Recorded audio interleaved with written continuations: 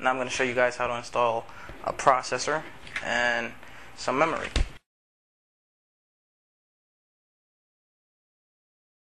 Before I show you how to install the RAM and the processor, there's one key thing that you guys should need to know before you do anything like this. You should wear an anti-static wristband or even a sock. Why? Because if by any chance you touch the motherboard or one of the components and you shock it with a static electricity, you can ruin the device. Now let me go ahead and open up this package of RAM and show you how to install a stick of memory.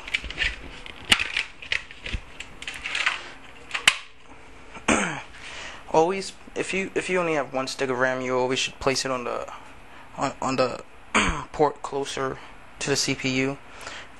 If you have two sticks, put it in the second one, and so on.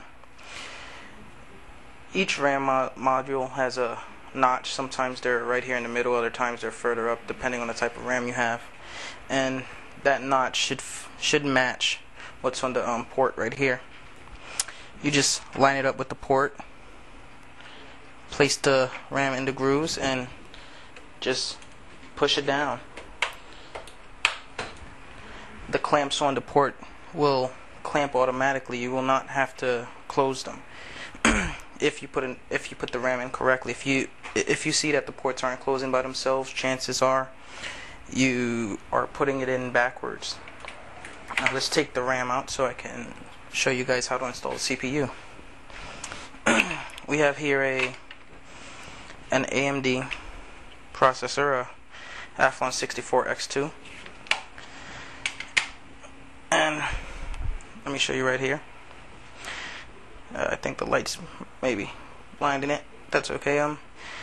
If you see right here, you'll see 4 little spaces between the pins, and you'll also see a gold triangle right here at this corner.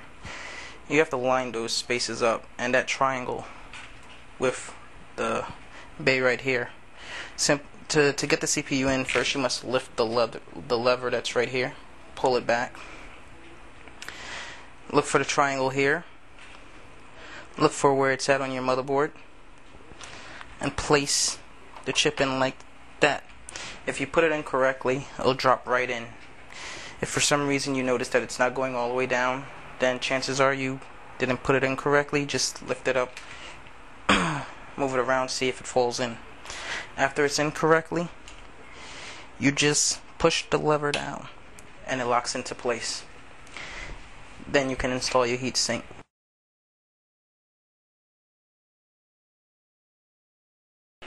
Now it's time to install the motherboard. Before you install the motherboard, you must remove all the cabling that's in the way so that the motherboard isn't obstructed or anything. In this particular case, there's a lot of cabling, so I'll have to move everything back and out of the way. Also, you must install these little brass motherboard risers. They're small. They're there to help you screw the motherboard in, and because you're not supposed to lay the motherboard flat on the case panel. As soon as I get these risers into place and the cabling moved out of the way, I'll come back to you guys and show you how to put the motherboard in.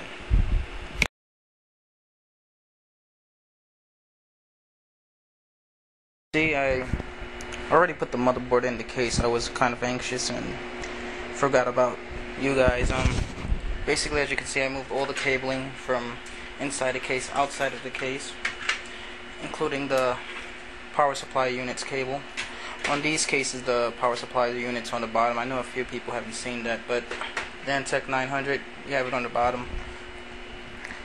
Once the cables are out of the way and you place the motherboard risers in their right place, you just simply insert the motherboard. You do have to make sure, however, that the ports on the motherboard are going out the correct holes on the I/O shield.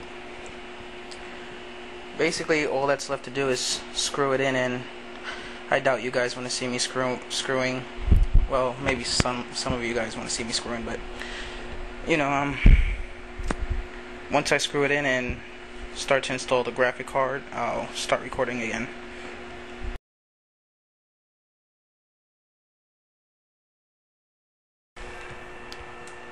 I have the 2 video cards in now.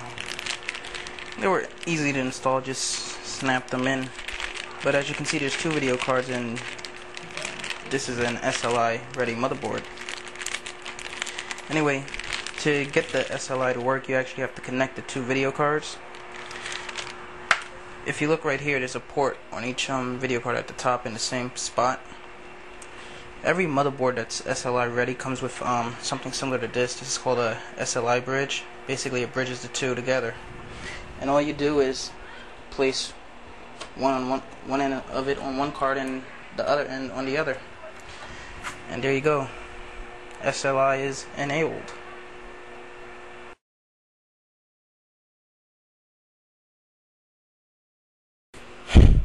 I finally finished putting the PC together. Here's a quick look at the side. That's the window. Let's see if this bad boy turns on. Anyone want to do the honors? Anybody? I guess I have to do it. Oh, actually, in this case it's pretty sweet. The power button's on the top. There's actually nothing on the front of the case. This is the Antec 900, by the way. Let's turn it on. Oh, that's the power button, firewire to USB, audio, everything which is connected. Reset switch. Okay. Let me turn it on.